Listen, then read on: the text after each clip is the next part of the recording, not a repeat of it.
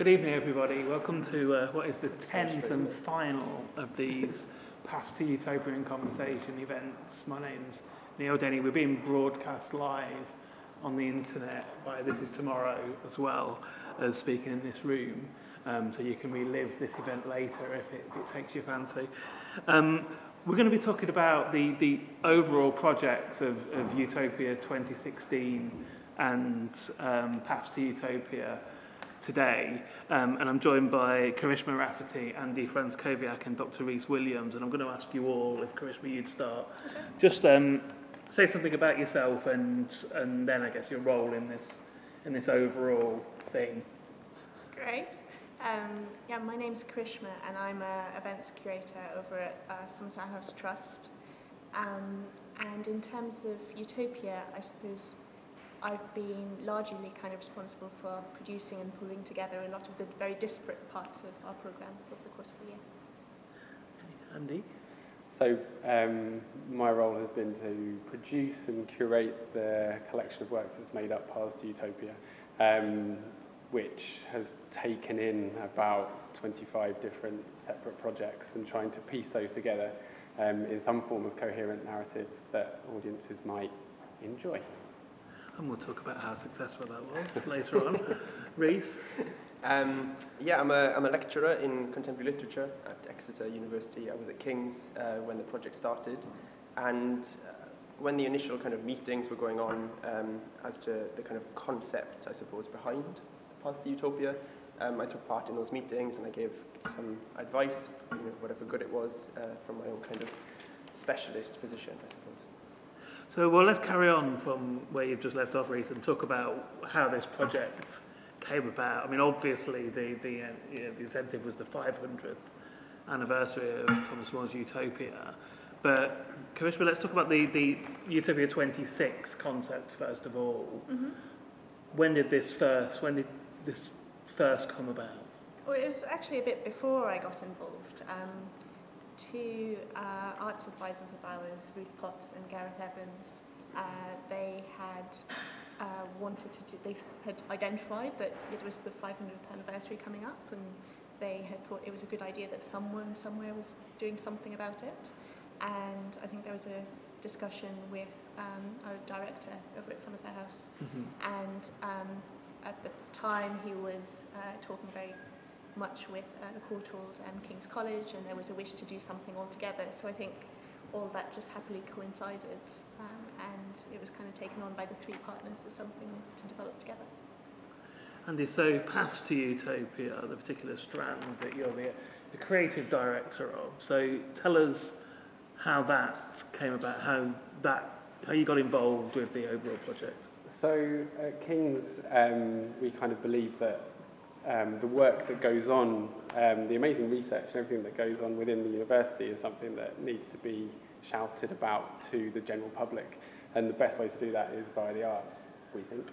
And so when the theme of Utopia was put on the lap of the cultural team with Alison Duthie and Leanne Hammercott via Somerset House, it felt like a really exciting opportunity to actually try and engage a number of academics, put them with artists, and see what would happen. And so we kind of held very kind of simple open spaces, seeing if these two groups could get together and really find out whether there was any resonances between their practices, between their goals of what they'd like to try and put together, and quickly found ourselves with dozens of proposals coming through from those, and so it was sifting through those to turn that into something as part of Utopia 2016. And so in terms of Paths to Utopia, I think it was early on the idea of Utopia always is a journey, and so we very quickly and with lots and lots of important meetings decided Paths to Utopia would be potentially a way to kind of present that as a whole. Rhys, 500 years, right? Presumably the idea of Utopia has survived better than Thomas More's book. I'm sure not many people necessarily read the book now, but everybody has a sort of concept of what Utopia is. Can you think of any other ideas that have transcended their source in such a way? I'm gonna like slightly disagree Okay. with what you said, only because I think to say that the idea of Utopia has survived is a little bit of a misnomer. I think that the idea has changed quite radically. Sure. Since Thomas More's kind of initial naming of the genre, right? And everyone knows that the idea is that it's like a no place and a good place. His book has a very particular structure where there's two halves to it. The first half is a kind of explicit critique of the conditions of his period, the kind of status quo. And then the second half is this kind of imaginary island that we now think of as Utopia. So the first half, I think, is forgotten often. I think all too often nowadays Utopia is a synonym for wishful thinking, for unrealistic ideas, for ideology, that kind of stuff. And I think we forget that a kind of core purpose of Utopia is for it to be critical of the status quo. I mean, I think that's a really kind of key thing that gets lost often. A big part of this, obviously, was in the 20th century. You had people like Karl Popper, Hannah Arendt, very famous kind of philosophers who were impacted very strongly, as most people were, but impacted particularly strongly in terms of their personal experience by the Second World War, and by things like the way that the Russian Revolution obviously soured with Stalinism and so on. And so Utopia becomes associated with totalitarianism, with this kind of top-down imposition, which caused a lot of violence and a lot of pain for a lot of people. And they argued that utopianism was necessarily violent, I suppose. And that really became the kind of common sense understanding of utopia over the 20th century. Now, I think it's interesting that we are starting to, hopefully at least, claw back some idea of utopia as not necessarily this kind of imposed plan, but as a space for thinking about genuinely alternative kind of ways of living, alternative ways of organizing ourselves, alternative ways of doing things, which don't necessarily have to be so kind of top-down and dictatorial, but in fact can be very liberating and very kind of creative. And then, as for this idea of whether or not we could think of other things that have transcended their sort of source, I was trying to think of some while you were talking, and all the ones I can come up with actually are either other utopian novels, Gulliver's Travels or something, for instance, or Brave New World or 1984, dystopian novels, which are things that you could stop somebody in the street and ask them to name some key elements of, and they would be things have entered the culture from those novels without having to have read those novels. Yeah, absolutely. Yeah, I think that probably that's true because it's such a kind of potent idea, right? Everyone has an idea of what a kind of better world would be like. I mean, a really key element of Utopia is that it's a picture of desire. Maybe that would be a kind of interesting way of putting it. They're all very individual because they're authored by individuals traditionally, not so much now, but and they're all pictures of desire which spring from a particular kind of lack in the status quo. And again, I would come back to this idea of critiquing the status quo. And with a dystopia, it's kind of the reverse of that coin, really.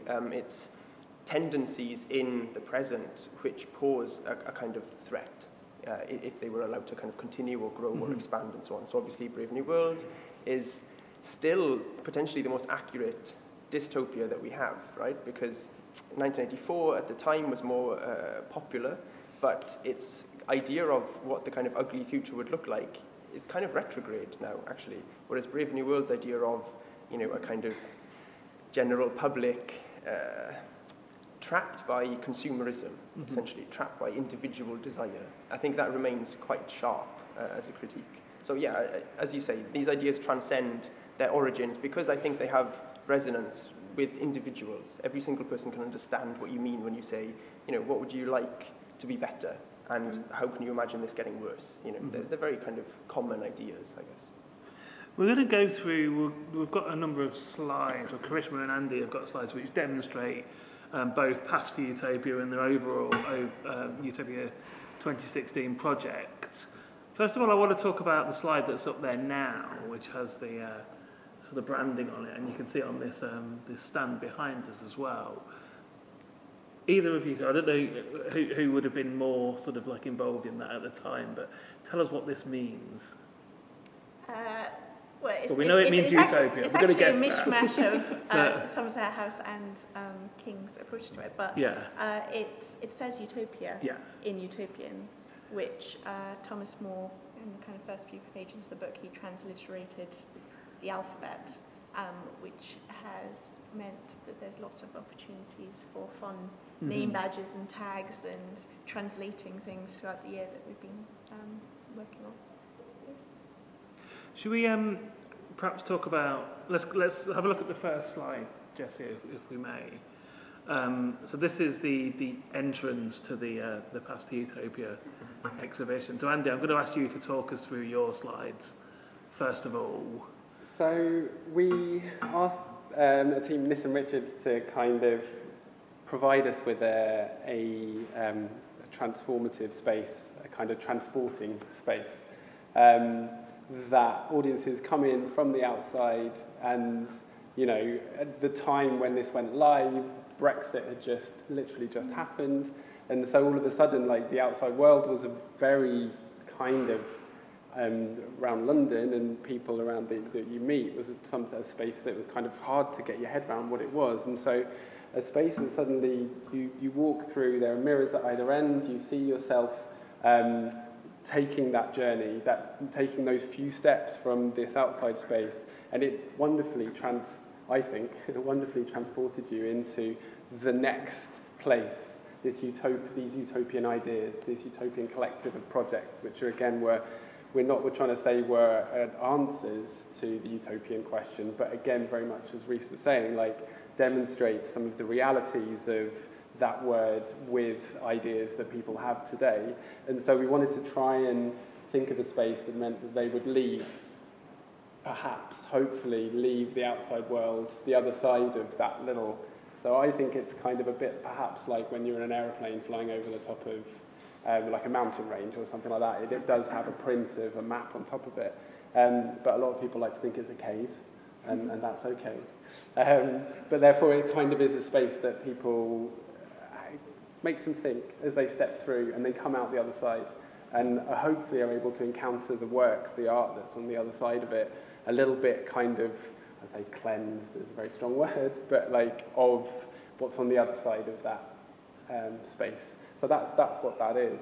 And it's really interesting hearing people talk about actually some of those things as they walk through it, that it's something that is, people stop and think and then carry on into the space. We should say what Past to Utopia is, perhaps, so like a sort of top-down view of what the project was. So Past to Utopia started, as I say, with a series of connecting events, and ended up being a collection of artworks from film to performance to a choir to a kind of more standard art collection to and an immersive temple to mythology space, all of which really have their own sensory experiences to them. And all of them are just the tips of icebergs of artist-academic collaborations. That, like, I can see the bottom of the iceberg, having been around all these works as they've evolved and materialised into Past Utopia. And so all of the, I can reduce it down into the fact that this collection of works tackled, in the tiniest of ways, tackled the ideas of education, of healthcare, of creativity, of nature, of imagination, of housing. All these things that actually, when you place them under the utopian banner, are some things that utopian texts take places they explain and try and think of ways that we could be doing it better. And so these works are kind of these artists and academics coming together and doing that, and in a really interestingly different ways. Just to say as well, one of the key kind of structural components of Utopia is that it always happens in an other place. Mhm. So the initial kind of mountainous range, as Andy put it, like flying over the mountains, that kind of thing. I think the point there was to imitate that, to give people the experience of that. I mean, early on it was an island that had been undiscovered. Later on it became, the future. But there's always a rupture between the utopian place and our kind of, contemporary society. And the point of that is to provide a blank slate for the imagining of difference, basically. So that's, I think, what was trying to be achieved in that initial kind of room. Karishma, I said we've got some of your slides to look at a bit later on, but more generally, Path to Utopia obviously was just one of the strands under the Utopia 2016 banner. So just give us an idea of some of the other things that were going on. I mean, we've had a huge range in terms of kind of scale of projects, but I suppose some of the bigger ones, I mean, right around the time that Path to Utopia was opening, we had a Utopian fair in the courtyard, which brought together lots of different artists working with different communities from around the UK. They came to the courtyard outside for a weekend, and we've had various exhibitions. There was the International Fashion Showcase, which was different young fashion designers from around the world that kind of flew in, and their brief was Utopia. We've just had the London Design Biennale, which again, lots of different designers from around the world reacting to that theme, Utopia by Design. We have a kind of hub space that we've kept throughout the year in amongst all these different projects called the Utopia Treasury, which is down in the Great Arch Hall at Somerset House. And in there we've had, on a week-to-week basis, we have like lunchtime talks on a Thursday and Friday that are just kind of 15-minute snippets. We've had different art installations coming and going. So it's been quite a breadth of types of activity. And we talked about the lettering that was part of the branding. Tell us about the flag. The flag. Well, kind of fairly early in our planning, we kind of thought, we need an identity. We need to kind of come together underneath something. So there was a conversation with artist Jeremy Della, who brought on board Fraser Muggeridge Studio, which is a graphic design studio. And we asked them to think of, okay, we need some kind of branding. We need a website. We need things like that. And also, we've got the Union Jack on the top of the building. Like, maybe we could do something with that. So they proposed all kinds of different interventions around site, many of which never came to pass just because of scale or ambition. But one thing that they did actually is they took the Thomas More's Utopia text and they decided that they wanted to translate it and give it away as an artist edition, which is what you all have on your seats right now. And that was, we didn't commission that, we didn't ask that. It was just something that they said, we think this is a good idea, would you like to do something with it? So on the morning that we kind of launched Utopia 2016, a year of imagination and possibility, we invited everyone from across the site and beyond to the courtyard, and we raised a flag. We had the National Youth Orchestra play a utopian sound piece, and we gave everyone a book, and that just kind of felt like a really nice way to kind of bring all these disparate things together and start a year together, really. We'll look through the slides of the Path to Utopia projects. Andy will give us a brief capsule description of what's going on, but if Reese and Karishma as well just feel free to jump in and comment if how many of the installations you actually got to see. But we'll comment on them as we go along. So if we could have the next slide, Jesse. So this was Night School. Yeah, Night School in Henares, which that's wonderful graphics by Nesta Pestana, who's a wonderfully talented artist. But it was a collection of artists working with linguists, essentially, from King's and actually a pedagogist. And they came together to take Ursula Le Guin's work, The Dispossessed. There on that is the planet Henares, an anarchic planet, and they wanted to see what a classroom could be like on that planet.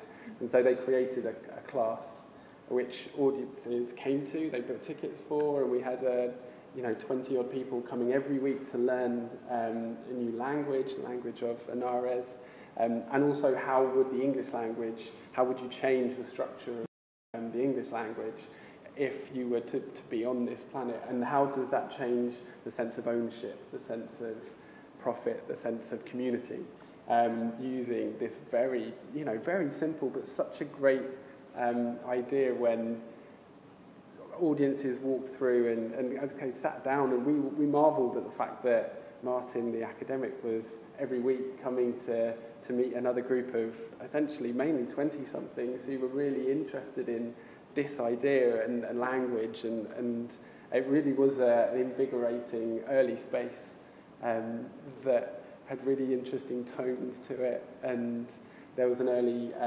event that happened that was very much about what does anarchy mean, in relation to ideas and in the relation to sense of being and sense of place. And so I think it was a project that we had school groups come in there as well. So like 8, 9-year-olds came in to create these little clay models about what you wouldn't find on an Ares. So like social media, one did a little clay representation of social media as part of that. And so as a breadth of different people from different places who came to different elements of paths to Utopia, it was really interesting just to see people analysing Utopia, and then actually I think analysing their own reality in a sense with Utopia from age 8 through to everything else. The dispossessed list, there's another place. Yeah. And again, perhaps an idea that people probably know that the dispossessed is about anarchy in some related way without actually knowing anything about its plot. Yeah, I mean, it's a great book. There's essentially a distinction drawn between a planet Anaris and another planet Uras, and Uras is more of a kind of capitalist planet, basically. Yeah. And Anaris is a kind of anarchist utopia, although it is specifically called an ambiguous utopia. And the reason for that is because it's imperfect.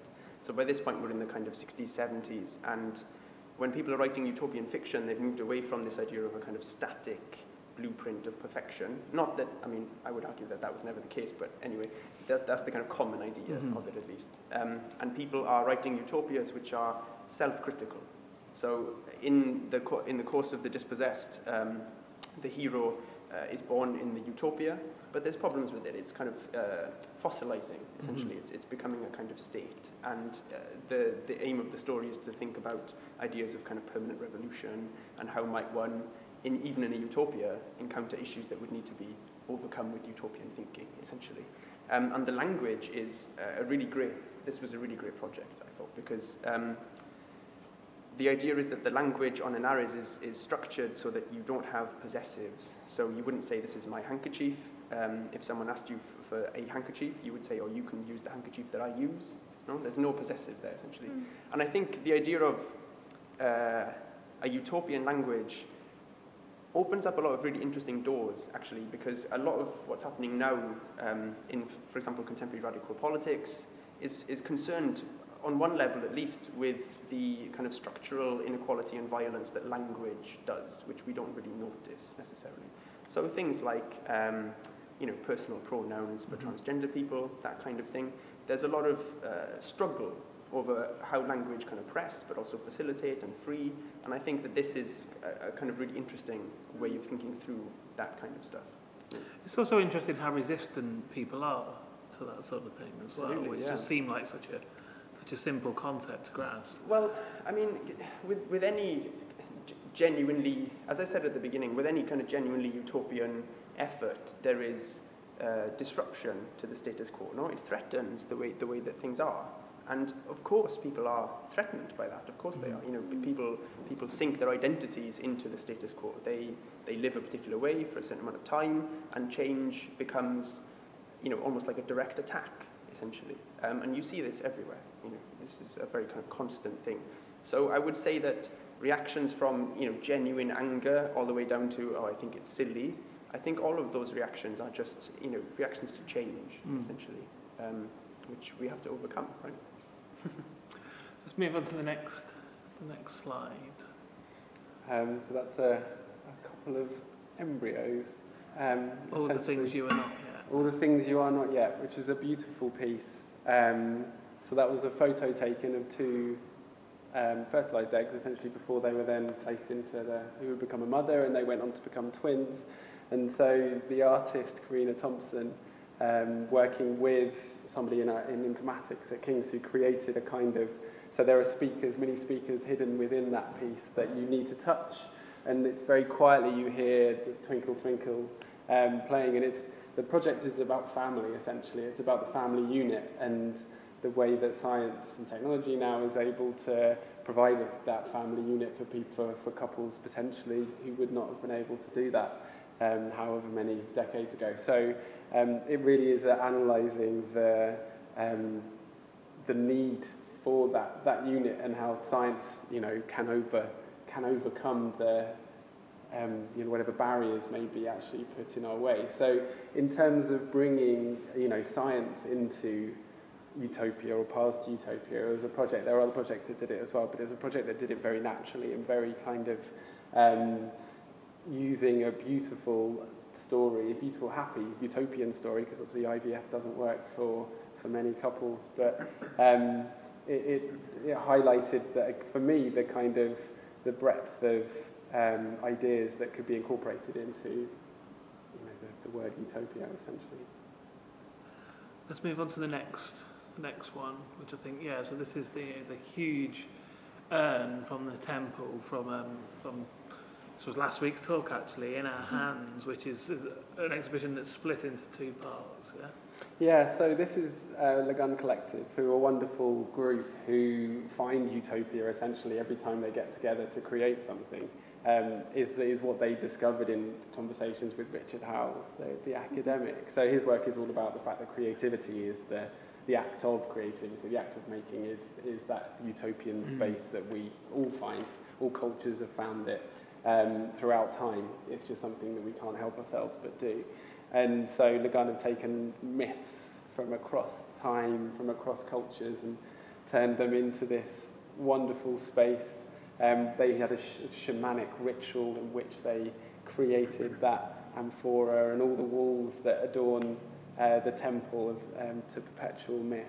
And because it's their practice, the point was that these two, the academic and the artist come together and kind of the sum of their parts make something, great, hopefully. And so their practice is something that this lent itself to this idea in their conversations.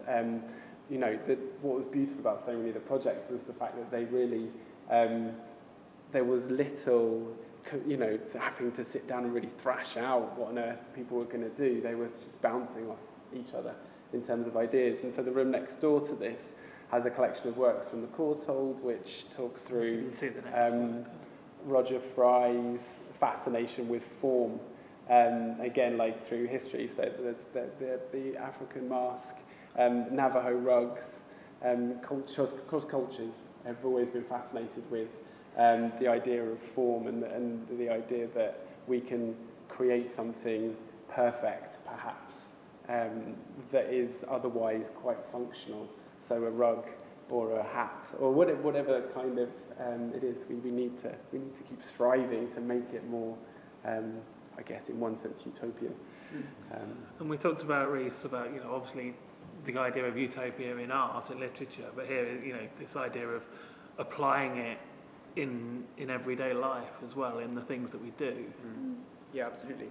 To be honest, in a sense, that's the kind of more important one for me, at least, is utopia as a kind of rearrangement of the way that we live, the social relations that we have, the way that we organize ourselves, that kind of thing. The idea of the act of creativity as a kind of utopian space that we all kind of find, I think that's completely valid and completely true. But I think behind that, there is a need to question the privilege of having the space to do that in the first place. There isn't necessarily access for everyone to do that kind of thing. Not everyone's lives are, set up to allow that space. And I think, if you really want to kind of think this through, then a more kind of thoroughgoing utopian critique would be to think about how to provide that space for everyone. That would be a kind of genuine utopia, I suppose. But the aim remains, I think space of creativity is a very lovely encapsulation of the idea of what utopia might be. Karishma, I wanted to talk about how you responded to this exhibition particularly, because as as a curator here at Somerset House, some of these objects came from here and from the courthouse. What did you think of this one? Well, I just found the kind of the journey that the different groups of people went on the kind of most interesting thing, because I suppose I knew a little bit about a lot of the projects very, very early on, but just was very impressed by the time that paths opened to see that kind of after all those conversations and people maybe not necessarily being used to working with people across disciplines, that felt to me like the most interesting and exciting thing about it all, really. And Andy, that has come across in all of these conversations that we've had, the excitement of people working across disciplines. I mean, you obviously witnessed that as you were overseeing this project? Yeah, and all the groups were had some wonderfully ambitious with their ideas as well, through no encouragement from me, and so therefore, being around those conversations, there's very little, pushing from me to kind of go into places. So the choral piece, where they suddenly were scaling to trying to gather a choir from across the UK, representing like the demographic, on paper, that's a crazy idea that a group of people are going to try and figure out the best way to do that, to create this one-day utopian moment that can happen. And it's just one example of the fact that so many of the ideas pulled in extra people. So the Natural History Museum being involved with the Whale Project, and that was just, again, a kind of marvellous collection of people that were talking about, and one of my favourite things that I've heard is Philip Hoare talking through our attitudes to nature and how that's gone through from the 17th century, no real concept of us, the damage we might be doing, through to us suddenly marvelling at it because we're starting to scientifically understand what might be going on and the grandeur and the kind of what on earth does that mean for humanity, to kind of the 2006 when the whales swam up the Thames and we were trying our hardest to save it. And so we've gone from, rampant destruction, obviously we're still not great, but actually having a concept now of the fact that we need to make this natural world, this utopia of our natural world, because of the fact that we've done so much damage. So how can we, as guardians now? And it was just another, just amazing concept that fell into this collection of work. I think the next slide actually is of the Whale Project, which so this was a film that was... Yeah, so it's a triptych that never plays the same way twice, that tells the story of a whale that swam into the Thames in the 17th century and foretold the demise of Cromwell. So that brief republic utopian attempt that this country had. Followed by Moby Dick, which Melville dreamt up whilst walking the streets of the Strand and other areas of London. And then the whale that swam into Thames in 2006 that we tried our hardest to save. And, it's the sound of whales that kind of encapsulate that room, and the bones and the majesty of the creatures. It's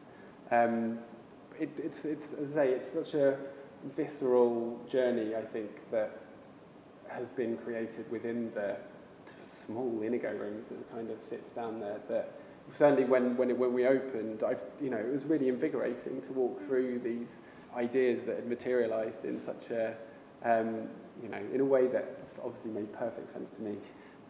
Whether others found it quite so easy to wade through, that's another question. Let's move through the next couple of slides. So just tell us something about the next couple. These are...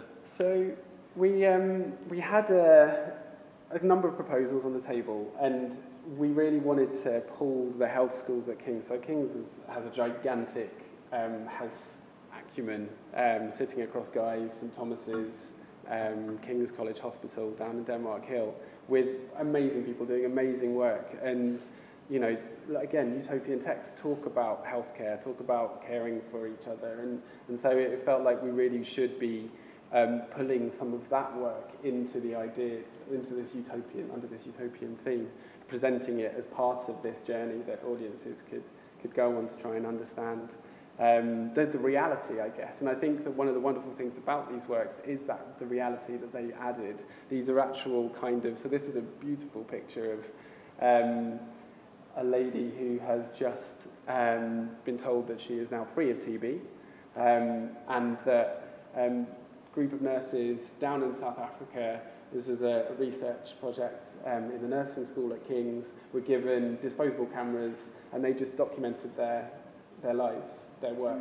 And so this wall was filled with photos of people of loads of different faces, loads of different places, and it added a real dimension of the reality of people working to try and do something like utopian with their lives, in that everyday sense. And I think it was a really poignant element to the exhibition. I think it's important as well, actually, on the point of healthcare. I think this is a really kind of easy point to make, is that these kind of individual utopian results or moments or experiences and the work that went into making them happen are embedded in a kind of larger system, right? Mm-hmm. Like right now we're kind of struggling to save the NHS, for example. Yeah. So I think it's important to remember that it's not just this kind of obviously as individual human beings we find it very easy to connect to an individual experience like this, and there's a beauty to it and a kind of a power to it, an emotional power to it.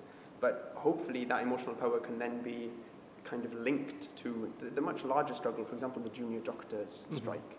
I think this kind of thing is equally, if not more, utopian in a sense, because this is the product of a system which is under attack, and fighting to save the larger system, although it's harder to grasp, it's not as kind of emotionally engaging, is kind of more important because it's what produces these kinds of things.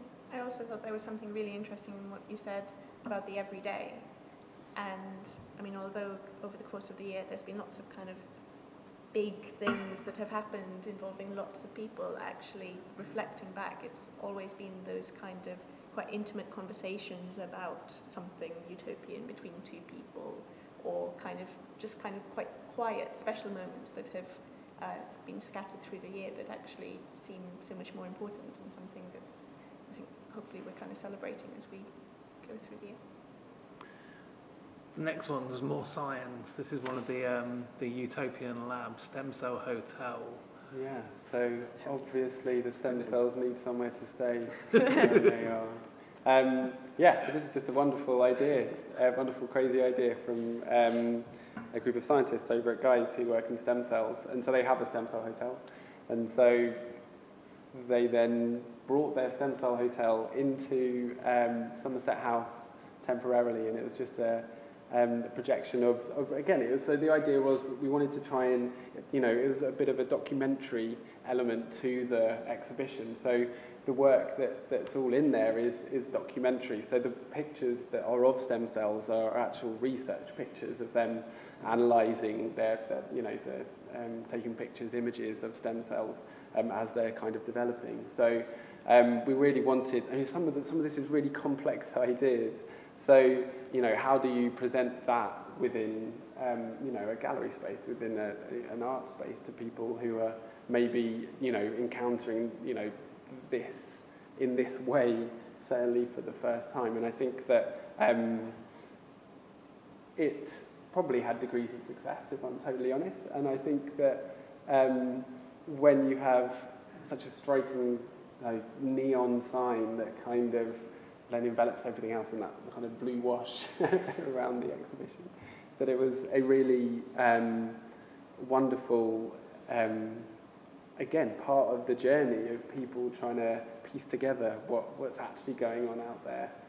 These, in terms of the future, these again are kind of cutting edge, future, near future ideas that are materializing, and where will we be in 10 years with stem cell research? And using the word utopia, I think actually is a risky thing to do potentially around some of these ideas, and they wonderfully embraced the idea of having their work presented in this way. in the exhibition. I mean, technology, particularly medical technology, has a long history of being split into utopia and dystopia, right? If you think about science fiction, obviously, any kind of new technology has both utopian and dystopian potential. So when you're thinking about things like where is stem cell technology going to go, or we had the kind of embryo implanting earlier, I mean, that technology is obviously wonderful. The question is, how is it then deployed in the future? Who has access to it, and so on. And that's really Oryx and Crake, or yeah, whatever, precisely, exactly. Or what was that awful film Elysium, right, where like all the rich people have eternal life and all the poor people. So that's what makes something dystopian rather than utopian.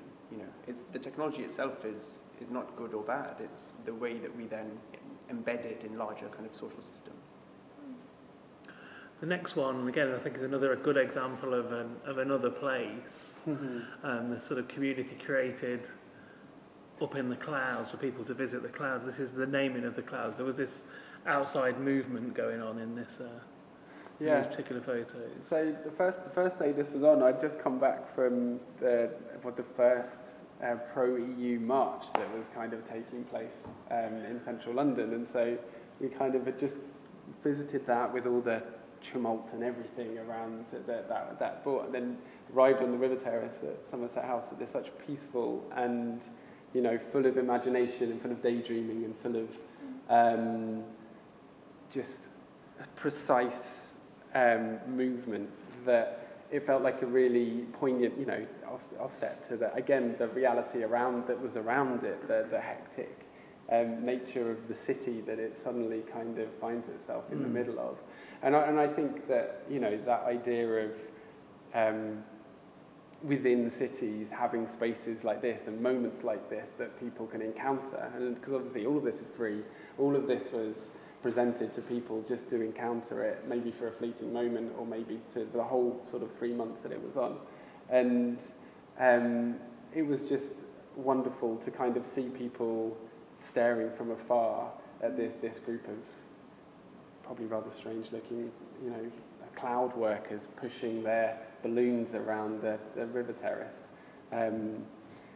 It was a beautiful little daydreaming moment, I think. You mentioned coming back from the march, and I guess obviously we could say this about any year if we're in it, but this year, what with Brexit and the looming spectre of Donald Trump, it doesn't seem the most auspicious year to be celebrating 500 years of a utopia, does it?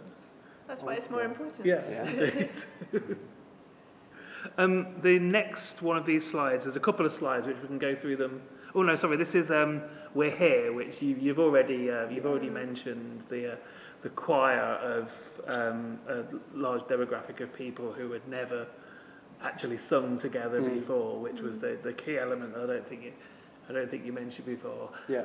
We talked about that in one of these talks, and I can remember talking to Bob Wally about that and saying, it's an incredible idea, could be amazing, it could be a disaster, but I guess that doesn't really matter. It's sort of part of the point. Yeah. How did it go? It was, I got swept up in the moment. So I think it was just another beautiful little fleeting moment of utopia that's happened kind of this year. And what I have projected on everybody else that was standing there is certainly that I think that people got the journey that this was. So for all these people who went to the workshops in Leeds or Manchester, and the idea of lending their voice, so the words that were used in this were provided by them. And so they had totally understood the words that they were singing. And it really added, I think, a layer of comprehension to the voices and to the moment. And as I say, they performed 3 times in the courtyard of Somerset House, which for many of them would have been this incredible moment. And so I think that people who managed to be there, and there was a really lovely audience around it, I think got swept up into the emotion of it. And it felt like a really beautiful moment as the sun shone at the I think of all of these projects, all of the past Utopia projects, this was probably my favourite. Because of that, the fact that there was involvement of a large group of people from outside getting swept up in the moment, I think of all of the utopian moments that we've witnessed, that's perhaps the most profound one for me. So I think that we talked quite a lot about how people could lend their, and it happens in fact around the whole of Utopia. Who are the audience? Yeah. You know, how are they involved in this big story that's unfolding at Somerset House about Utopia 2016? And the wall that's on the right hand side of that picture has just been buzzing with lots of different wonderful points. In loads of different languages, you know, so there's been Japanese and other sitting on that wall, and obviously audiences and visitors leaving their ideas and feedback isn't necessarily a new idea, but I think that again it comes back to the word utopia and how people gather that and the time, so time specific. Just after Brexit, when this all launched, there were so many pieces on that wall that were all about, you know, the EU is, my city would be more utopian if we were still in the EU, that type of stuff. And so I think it provides a nice kind of jumping off point for everybody. And so we really wanted to bring audiences' voices into so much of Utopia. Some of the responses on the wall, I was having a look at it today. I mean, obviously it's changed, right, over the course of the months. But there was quite a few on there that were things like free puppies or free ice cream. And actually, although it's funny, that has a really strong utopian tradition behind it. One of the original utopias was this thing called the land of cocaine, which is not the kind of banker's paradise, it sounds like. It's spelled differently, and it's a kind of medieval peasant utopia, and there's paintings by people like Peter Bruegel where it's essentially peasants lying on the ground, and there's cooked chickens flying into their mouths, and there's wine flowing in the river and so on. And again, it's directly it's a kind of wish fulfillment, but it comes directly from what must have been awful living conditions at the time for kind of medieval peasants.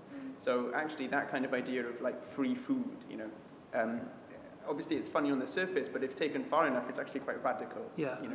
Free food, right? That's radical. Everyone gets free food. And that, again, that's an idea that resonates all the way through. It's a bit like Big Rock Candy Mountain, which is exactly that same idea. Just people in the Depression singing a song about where they could go, where there was all this unlimited free food. Yeah, I mean, it's really survived. That kind of very basic idea has really survived. Yeah. So if we could just flick quickly through the next two, because I want to get on to talk to Commissioner about the whole thing. I've just this was another Discord, another one of my favourite of all of the projects. This was excellent. Also, the most dystopian of them, really. This is a project about the housing crisis.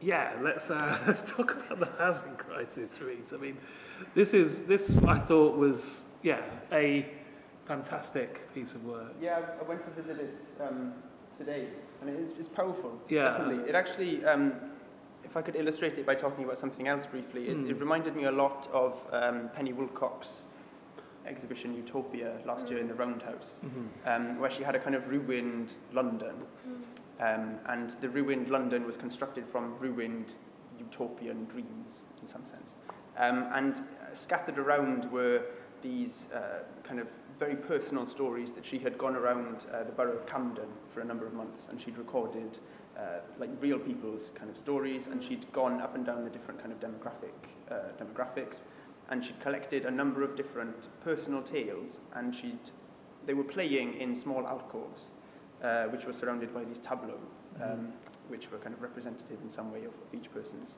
story, and the kind of individual stories were taken from working class kids on council estates, from kind of middle class kids, from kind of very rich people, from someone who was abused by his dad and ended up as a drug dealer, to a girl who made a kind of sexual mistake and then got kind of bullied on Facebook because of it. And the kind of result of this kind of clamour of voices, I suppose, was very powerful.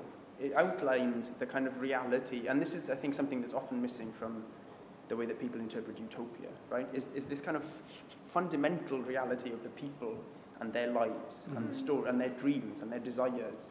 And if you're going to have anything that is remotely resembling a utopia, then you're going to have to find a way to bring together and somehow harmonize, which is why the singing one was so beautiful, right? Because harmony is this really classical kind of link to Utopia. Ernst Bloch, who's a great kind of utopian, he always said that music was the most utopian of the art forms for precisely this reason. It brings together, different strains into a kind of harmony. And in this, a very similar setup, I thought, where you had these kind of tableaux and you had these real voices, and they were from different situations. Like there was one woman who, I don't know if anyone's visited this, but there was one woman who was talking about how she was quite young and she couldn't afford to get on the housing ladder, and the kind of struggle, the kind of millennium kind of struggles with that. In another house, there was a lady who owned a house and had another house which she was like letting out, and that was a very interesting one, because that really brought out, for me, this kind of key factor of utopianism, which is the tension between the individual and the social. She is repeatedly, and you can tell it pains her, she's repeatedly saying houses are capital assets, and you're a fool not to realize that, and so I've lived my life in a way which is profitable to me and my family. But she feels the moral wrongness of that. She feels the consequences of that to other people, but she's trapped, right? And I think that's a really key point that this really brought out. I mean, it's great that it's about the housing crisis, because that's obviously a key thing right now with the rent strike and so on in London. It was like 2 weekends ago, something like that. And it's a really kind of key topic. But more broadly, it really brings out this tension between the kind of, the way that the individual is forced to act in a particular way. We're forced to kind of corrupt our morals, essentially. Capitalism is often, sorry to do this, but capitalism is often sold to us as inevitable, natural, right? Everyone's a rational actor, everyone's out to get the best for themselves. But that only works within a larger system, right? We play the rules of the game. It's true that we're rational actors, but if the game was different, then we would act differently in a rational fashion. Do you know what I mean? And so this woman can feel this tension between what she knows is right and yet what is the kind of best move, as it were. And it's very hard not to do what's right for yourself and your family. But I think everyone is torn by that tension, which is caused by knowing it's wrong, but that's how things work, And I think that is surely the beginning for any kind of pushback, I suppose. If it's going to start anywhere, surely it's there in that kind of individual sense of wrongness. And kind of perhaps like the next step would be some kind of communal refusal for what that looks like is, utopia, right? So I think that what's really exciting about the whole year is how many voices there are being represented. And so if you were to put all of these in one place, I led the website that kind of highlights all of the different, like from the 15 minutes of Utopia that happened in the Treasury to all of the past Utopia projects to the Utopian Fair, and like all those agents, players who kind of played either like a little role or a bigger role. All the roles are obviously equally important, and I think that it shows that Utopia 2016 is this big democratic voices that really looks at what 2016, what's going on in 2016, and what people are thinking about in 2016. And I think that it's such a giant landscape that if we could form it, like put it into that book or something like that, then it really would demonstrate, I think, how many, the site of Somerset House between, Courtauld Kings and Somerset House have kind of laid open the doors for so many people to come in and kind of talk through all these different points and places. And hopefully that can mean something. Jesse, if you would quickly skip over the next slide, because I want to return to that at the end. So this is the launch party, and there's that book we were talking about that's on all of the desks. So tell us more about what's going on there, Chris. Well, I feel like the year, there hasn't been kind of specific things in stone. Like every single event or project has very much kind of moved and developed in lots of different ways. So we're thinking about how do we launch the year, And one of the kind of main ambitions for the project was to bring together King's, Courtauld and Somerset House to create something together. And in many ways, there hasn't really been very much joint programming before, so that was a very new landscape. We haven't worked very much with all the different resident organisations and artists that are based in the building. So, how do we bring them together? And maybe in quite like a simple, small way, this was the first time that we've ever been able to invite all those different people to one space before. So it kind of was quite a special moment just in that sense that, okay, we don't quite know where the year is going to lead us to, but let's try, let's do something together, let's see where it goes. So for me, it was quite a special moment. It only lasted about 5 minutes. And the flag there, is that at half-mast or is it on its way up? It was on its way up. Yeah. Okay, and then the next slide, you mentioned the fair. So this is both the Utopia Fair on the right, and on the left-hand side, say something about this, which is the Treasury, which is just like basically a library of things that are vaguely associated with Utopia. We call it a repository of ideas. But actually, Andy, what you were saying earlier about the entrance to Paths to Utopia really resonates actually, because in terms of developing the website, developing the identity generally, developing what the Utopia Treasury would be like, one thing we really felt quite strongly is, we need to find a way to take our audiences and our participants away from what they expect. We need to take them to a new place, to a different place. How do you do that? I mean, obviously, any project you want to look and feel different from the next, but actually, especially the Utopia Treasury, is a very all-encompassing, quite strange alien space. You kind of think, is this a bit 80s? It's a bit colourful, but it's really interesting to see people act in these spaces because they do just start acting differently because they're obviously all of a sudden not in the same building. And the Utopia Fair, a bit like you said before as well about when Paths opened, it was the Friday that we launched the Utopia Fair, which was all these different groups from all over the country coming together to show their different projects that they'd been working in different communities about. It was a very strange moment because it was after that Brexit announcement, so it was just the Friday morning that we all found out about it. So kind of woke up in the morning and thought, is this a bit strange to have people from all over the UK coming together in this kind of we don't quite know what's happening moment, but it was so important and comforting, I think, because whatever your political standpoint, it kind of became this strange, gentle, safe space that people were exploring their own different versions of a better way of living, a better way of having a relationship with their community, whatever their project was about. It kind of, I don't know, it just made it a very kind of like gentle, safe space for people to kind of talk about their worries about their future and all this kind of thing. So it was an interesting weekend. And then the very last slide just shows us what is the website, but it gives a cross-section of some of the disparate events that went on across the whole Utopia piece. Yeah, and there's been hundreds and hundreds, really. But again, the kind of look and feel of the website, I suppose, was how do you take people to a different space? How do you make it not just another series of events by a couple of arts organisations and universities? Like, what can we do to kind of shake it up a little bit? And Fraser Mugridge, the designer, originally, which we compromised on in the end, he wanted all the text to be in Utopian.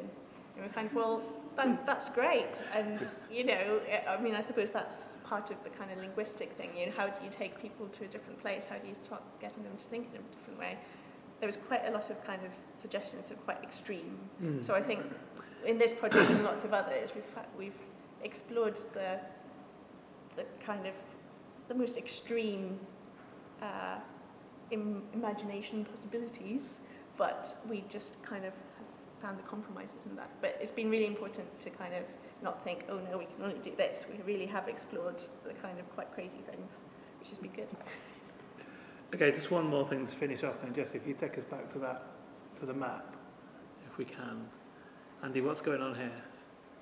That is a little project called My Utopia. So audiences in Paths to Utopia, and maybe further afield, are invited to consider what their utopia consists of.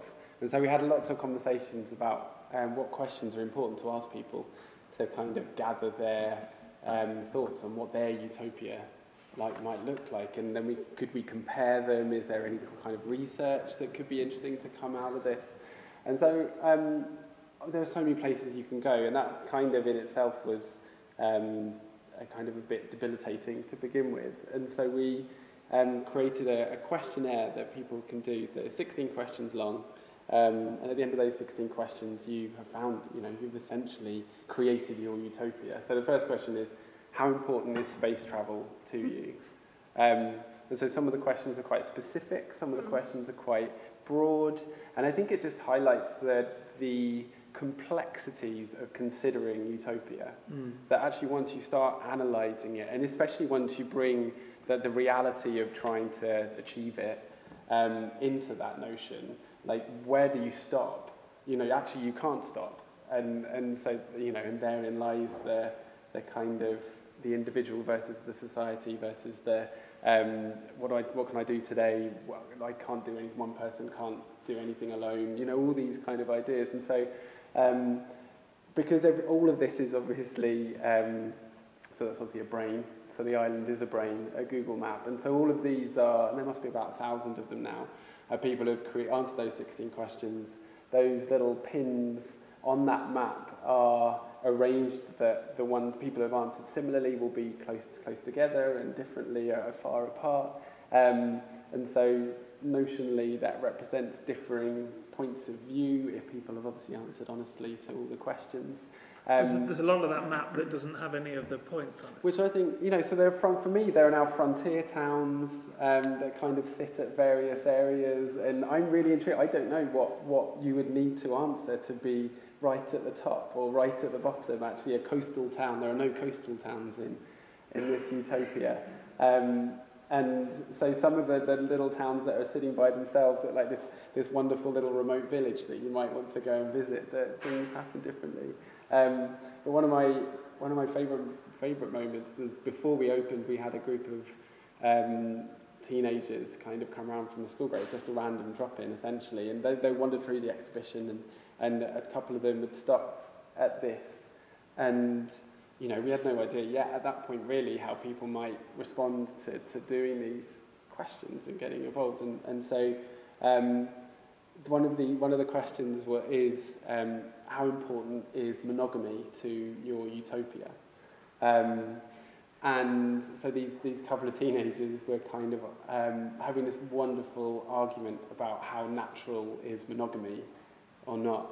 And so it was just such this lovely moment of people were engaging with the idea, people were engaging with, in this specific moment, that question, but obviously bringing their own opinions and their own thoughts on what they'd learned, what they understood, how they felt in that day into kind of, and, I just sat back and gone, okay, cool, hopefully this is therefore going to work. And, we were a little concerned that obviously people might, they then name their own utopia. And so I think the most common name for a utopia in this is happiness, is probably the most common. If people don't use their own names, so there's lots of like Joe and Henry and sitting on the map of utopia.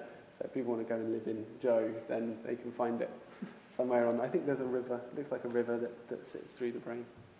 Okay, I think that's happiness is a good point for us to finish. Not just this conversation, but all 10 of these conversations. And so as this is the last one, there's not one next week for me to tell you about, but as I mentioned, you can find this and all of the previous talks on the King's website, and it remains for me to say, if you would say thank you to Carissa Rafferty, Andy Franskowiak and Dr. Rhys Williams. Thank you for coming. Thank you all for coming.